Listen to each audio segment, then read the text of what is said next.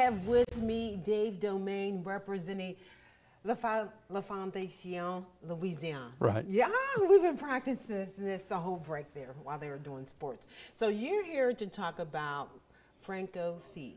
Franco-Fête. Franco-Fête. I'm learning here. Okay, so what is it? What is Franco-Fête? Well, fête is the French word for celebration. Oh, okay. So Franco-Fête is a celebration of French. And Yeah. La Fondation Louisiane is a nonprofit here in Louisiana, centered in Lafayette, that raises funds primarily for scholarships to study French. Ooh. So for high school students, for college students, for teachers to go abroad, either to Canada or France or Belgium, other places, to improve their French or to learn French. Mm. And this Sunday, Franco-Fête 2024 is taking place, and we're going to get a whole bunch of people together and contribute to the scholarships. Okay, and then we spoke something about Codafil. Right. Okay. So Codafil is a state agency. It was founded in 1968 to preserve and protect and increase awareness of French in Louisiana, the French heritage that's been here for 300 years. Yeah.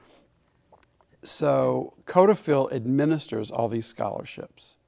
Their staff does the publicity, the selection process, all the logistics. And La Fondation provides the money for the scholarships. That tickles you, huh? I do. La I know. Fondation. I did so well during the break, and then as soon as we hit air, it just went downhill. It really went downhill. But this is taking place Sunday, October 27th. And that's this Sunday already. That's this Sunday. Wow, time flies. 11:45 a.m. to 2 p.m. Who can participate? Who can show up for this? Or anybody can. Anyone. We'll sell tickets at the door, but it's actually better if you go to Eventbrite. Yes. And order your tickets on Eventbrite. It's francofete.eventbrite.com. Okay. La Fondation Louisiana. Right. Oh, whew.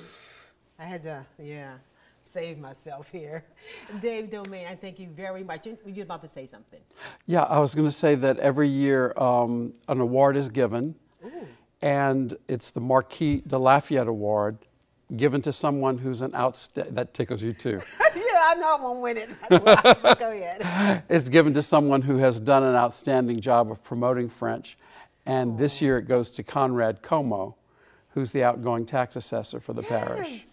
Congratulations, Conrad. How nice is that? And also this year we're adding an inductee to the Hall of Fame, and that's Cecil J. Picard, the late father of Tyron Picard. Yeah, wow. This is going to be nice. It's going to be a very nice event. Very nice. This is very this nice. Sunday. Okay, this Sunday, 11:45. Right. All right. Thank you very much. Thank you, Renee. And stay with us. We'll be right back.